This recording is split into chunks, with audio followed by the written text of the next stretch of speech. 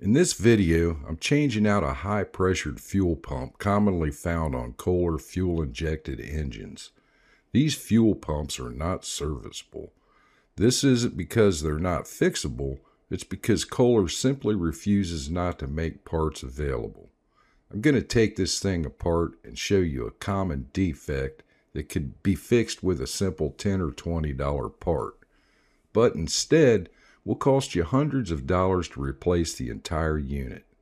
This pertains not just to this welder that it's coming off of, but any machine that's powered by one of these Kohler fuel-injected engines, including lawnmowers.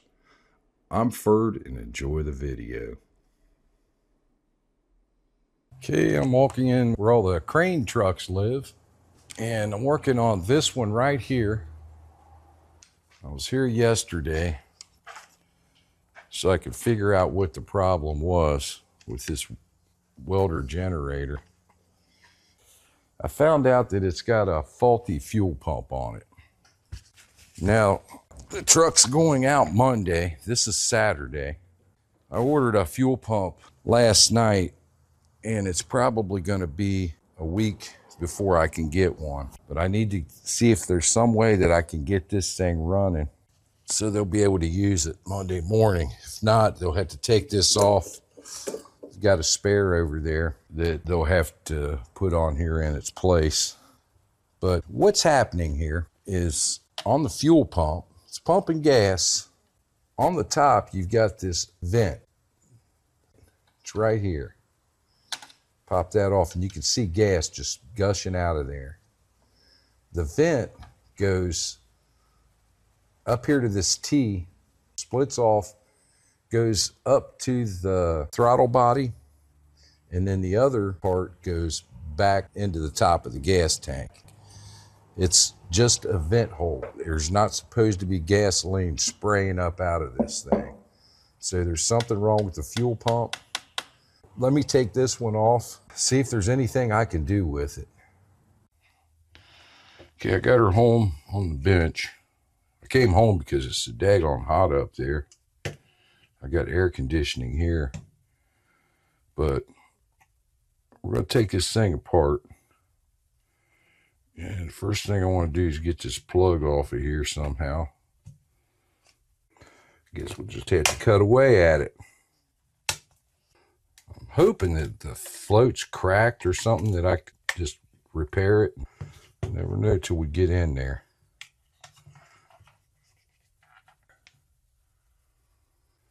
And we got her off there.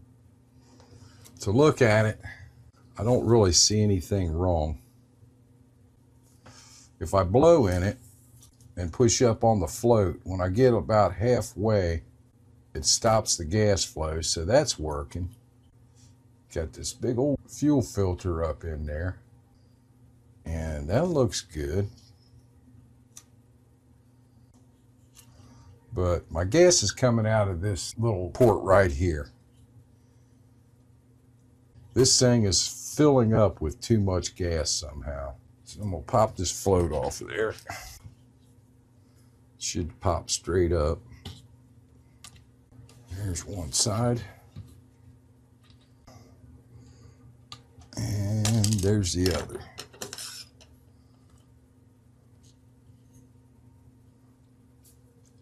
And it's filled with gas. This thing's leaking. There's our problem. Okay, I took this upstairs and I washed it with some soap and water. Got it all dry. It's real hard. I can apply a little bit of pressure to it. As you can see, it's dry all the way around that seam where you would think that it would leak. If you look up here, you can see where the gas is coming out, right around this thing. The gas pours over top of this down into the bowl. So over the course of time, it's filled this thing up with gas. The first thing I need to do is get the gas out of it. I found the tiniest screw that I could find out of my computer hardware collection I got going on. And I'm going to drill a hole in the top of this thing and try to get all that gas out of it. First, I'm going to weigh it. Let me go get my scale. Scale's on. It's on grams. I'm at 0. And it weighs 19 grams. 19 grams. Or 0.7 ounces. And just to let you know, this is for cooking. So now I'm going to try to drill a hole for the smallest screw in the world. And I'm going to use that screw to plug this hole back. And hopefully it doesn't weigh too much. A lot of gas in there. I'll get it out, I'll be back. Okay, I got pretty much all the gas out of it. So let's see how much this thing weighs now. 0.3 ounces. So that's down 0.4. And 8 grams. Now if I add this teeny tiny screw to it, it doesn't change it any. I want to stress to you that what I'm about to do is not a permanent fix. I only need this thing to last a week, and that's it. I need something that I know will seep down through that little space between the plastic and that metal piece that's embedded in it. And the only thing I can think of at the time was this Pour 15 that I've got. Pour 15 is a gas tank sealer, and it will not adhere to plastic. And I know this going in. Later in the video, I'm going to cut this float in half and inspect it a little bit deeper on the inside. But for now, let's put this thing back together and see if we can fix the problem. And screw it in the hole. This stuff requires 96 hours to dry. But I'm hoping that because it's so thin that by tomorrow morning it should be dry enough to where I can use it. Tomorrow's Sunday and I gotta have it ready by Monday. And you can see just that tiny little bit that I've got on there. It's just flowing all over the place. You can see that there's not much to this thing. Just a few pieces. You got the pump, the float, you got this check valve, the filter. The gas gets pumped into the pump, comes into this chamber right here, through the filter, and then out here. We got our little repair done. Let's put this thing back together, take it back up there, get it on the truck, and see how it works. Before I put the float in, we're going to do a check on its weight to see how much weight I added to it. Got her on grams. We had it down to 8 grams. If you can see, it still weighs 8 grams. So I didn't add any weight to it. That's good. This pump just unplugs from there. I didn't take it out. Just left it alone. I knew that that wasn't a problem. Your filter, you have an end that's opened here, kind of closed off at this end. This goes up in there like that. Our little check valve has an O-ring on it. And then that pops up into that hole right there. Just like that, fairly easy. The needle valve faces upwards. We're going to put that in first and just dangle it there on the end. And we'll drop our float down in there just like that.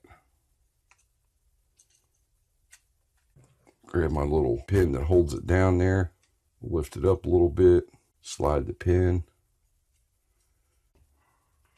It'll just snap right down in there like this. Get on both sides of it, push it down with my mighty fingers, and it's in there. When we flip it over, I want to blow through it, and I need it to stop when it's like halfway. And it kind of looks like they may be using this for a reference on that line right there. So that's kind of where it stops at right there. I'm going to take this O-ring off of there. Get a little bit of oil on my fingers. It's just 3-in-1 oil. And we're just going to snap it back together. Everything's sliding down there nice and easy. And we're back in business. This plug has this little gray thing up here. To take it off, you want to lift this thing up and push that forward. And you can see it move these little legs out down there at the bottom. Got to wiggle and jiggle a little bit. You should be able to pull it off of there fairly easy. Your high pressure fuel line has this little clip on it. It goes in here. So what we're going to do is slide this on there like that, as far as you can get it. Take this little clip and push it through. There we go. That's on there.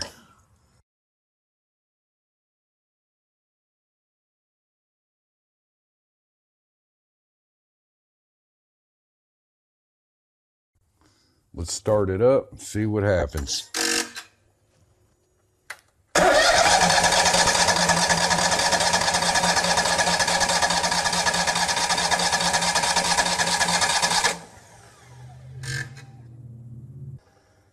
This was empty, so this needs to fill up with gas. And I think it may be full now, so let's try it.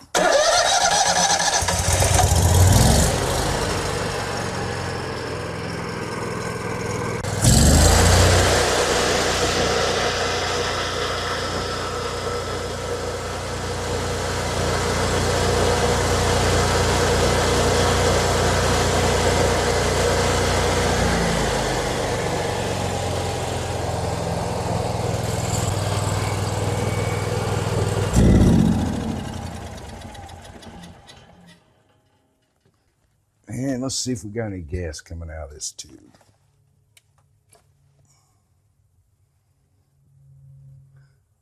Dry as a bone. Working the way it should. It's been 3 weeks.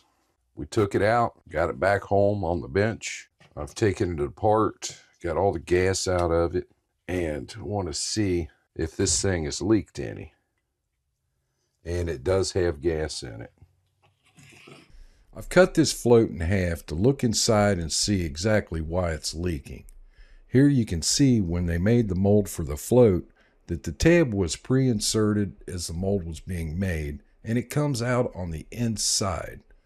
These two pieces have separated from each other, leaving a space for gas to seep in between. At this point, I don't have a solution to fix this float. With no parts available, you could buy a $50 aftermarket fuel pump and use those parts from that. But then, why not just use the fuel pump? It most likely came from the same factory. If this wasn't commercial equipment and was for my personal lawnmower, I would have never spent that kind of money to replace it with the OEM fuel pump. The quality that you see in this Kohler fuel pump is equal to or lesser than the quality that you'll get out of an aftermarket part.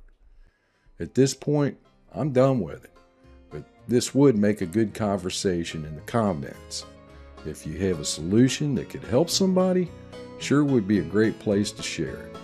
If nothing else, in this video, you saw the symptoms, how it works, and how easy it is to replace.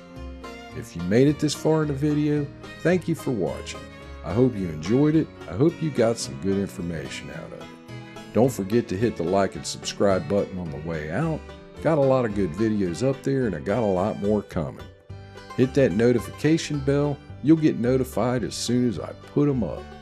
Trying to fix one of these non-serviceable Kohler fuel pumps? Having trouble with it like I did in this one? Have fun!